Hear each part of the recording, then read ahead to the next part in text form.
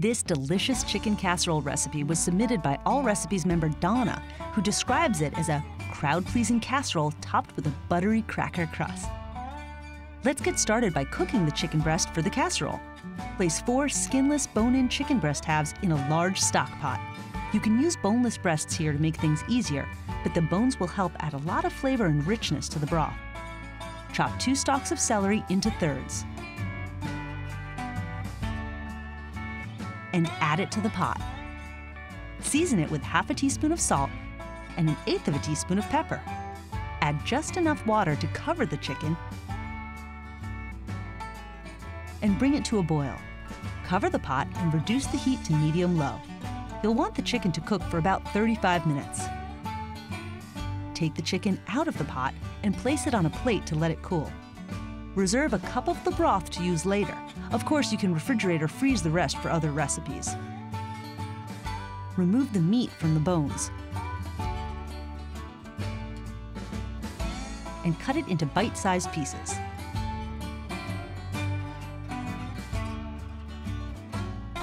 Set the chicken aside and preheat your oven to 350 degrees. Next, we'll get the sauce together for the casserole. In a large bowl, add 6 ounces of sour cream, 2 10.5-ounce cans of condensed cream of chicken soup, the cup of broth you set aside from the cooked chicken, a 1/4 teaspoon of celery salt, 1/8 teaspoon of onion powder, a 1/4 teaspoon of garlic powder, salt to taste,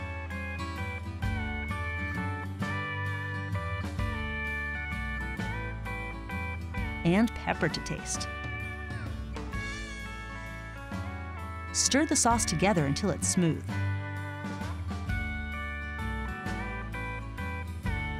Add the chicken and 1 cup of cooked rice.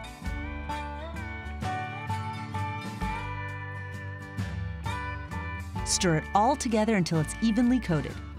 If you don't have any leftover rice on hand, a good time saver is to use frozen rice prepared according to directions. Spoon the mixture into a 9x13 casserole dish and set it aside while you make the topping.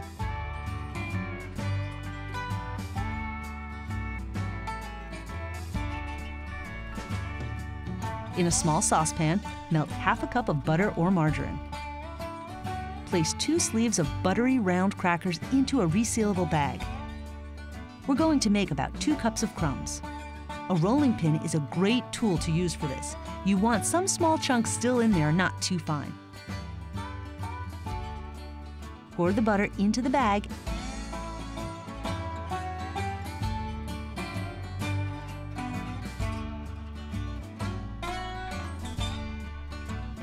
and shake it all together. Sprinkle the cracker mixture evenly on top of the casserole. Bake it in the oven for 30 to 35 minutes.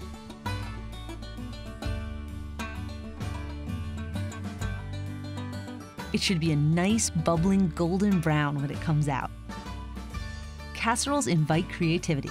One Allrecipes member named Irene suggests adding a bag of defrosted broccoli florets and shredded cheddar cheese to the casserole mixture before baking.